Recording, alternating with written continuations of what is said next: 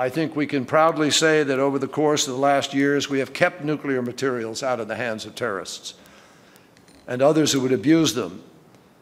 And we have begun to move in a direction, as difficult as it is, and we all know it's difficult, to move to a day when nuclear weapons exist only within the pages of history books. One thing is clear: every step we take towards a world without them is a step that will make the world safer, because it means you're advancing in your ability to resolve conflicts.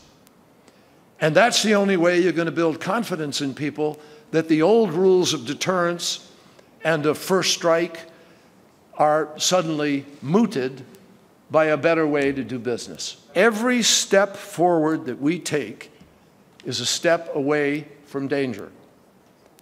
And in many cases, it is a step away from danger that we don't have the ability necessarily to control.